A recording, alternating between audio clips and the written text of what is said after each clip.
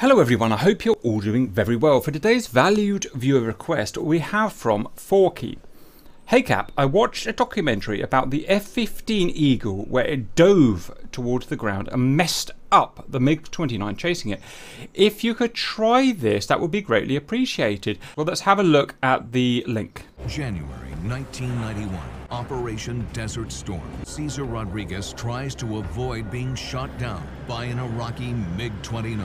The incoming MiG is just seconds away from blowing Rodriguez out of the sky. And so I go strictly into the defensive. Rodriguez banks left and dives down fast. If he can confuse the MiG's radar, he might have a fighting chance. I want to force his radar to look down into the ground environment. Now the radar's got to recalculate to deliver a weapon. Rodriguez must escape the Iraqi MiG's deadly grasp. I'm in 100% survival mode. Unless his wingman acts quickly. Stop. That's as far as we go as far as today is concerned. This F-15 is being spiked or locked or tracked by the hostile Mig-29. This means that once that Mig-29 is within range, it can launch a radar-guided missile against us. That's bad. We want to prevent him from doing that. So we're going to go defensive with something called a diving notch. We achieve two things with a diving notch. One, we notch his radar. All modern pulse Doppler radars have what we call a notch filter in them. That means that if we fly at a certain speed towards or away from the hostile in relation to the ground, we can put our aircraft within the hostile's notch filter and he will lose his track on us and he can no longer fire his missile. It also does a second thing. By losing altitude and assuming that the hostile is up at co-altitude or higher, then if we dive, we will position ourselves so that we are presented below the horizon, and from the hostile's point of view, we are shrouded in background clutter of the terrain. Now, a modern pulse Doppler radar like that of a Mig-29 can still lock a target that's highlighted against the terrain. It has look down, shoot down functionality, but it is harder than if we were presented against a clear sky. So, to reiterate, in terms of evading the possible threat of a missile to be fired, we're using a diving notch. That will A, place ourselves in the hostile's notch filter, and he will lose a track, no longer be able to fire the missile. And B, for when the hostile tries to re-engage us, tries to re-lock us, we will be silhouetted against the terrain, and it will be harder for him to lock us. Now remember, in terms of tactics, this can only really be performed if A, we've got a wingman, which he does, who can go on and then shoot the Mig-29 down, or B, we are going to exit the fight. So we're going to do this maneuver, we're going to turn around and we're going to run away.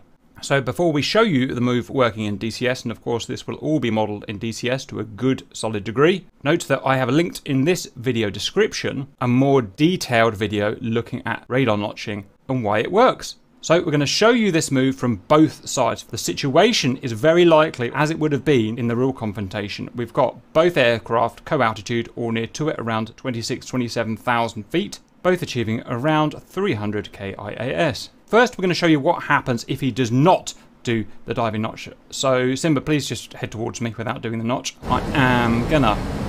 So my radar on. Okay, now I'm going to look for him on my radar and you can see that little double line up there where my little box is, my TDC is him. And I can lock that symbol. And you can see I now have a lock or a track on him. He's being spiked by me.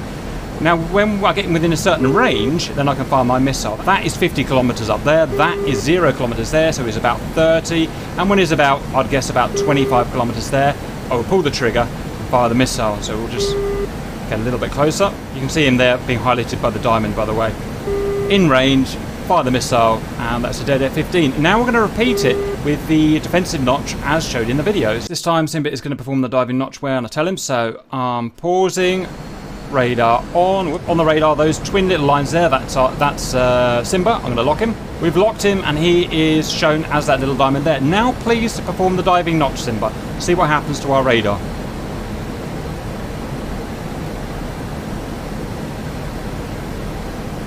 And we've lost lock.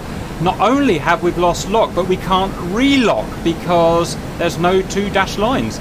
So he is going to drop. I don't know if you eagle-eyed viewers may be able to spot him diving down there, and you can see him down there, but there is nothing that I can do to re-achieve a radar lock because A, he's in my notch filter, and B, he's about there now. He's silhouetted against the terrain. Once he gets to the bottom of that dive, well, that's the end of this simulation, because all we want to show is the diving notch. He is either going to run away if he's on his own, would be the most likely thing to do, or if he's got a wingman, he will distract the MiG like this, while the wingman comes in for a flanking attack, or whatever their tactic is. So next we just need to show it with myself doing the diving notch. Note that when I perform the diving notch, the speed won't really matter. I could do it at 150 knots, or I could do it at 900 knots. It's not going to make any difference. I'm pausing.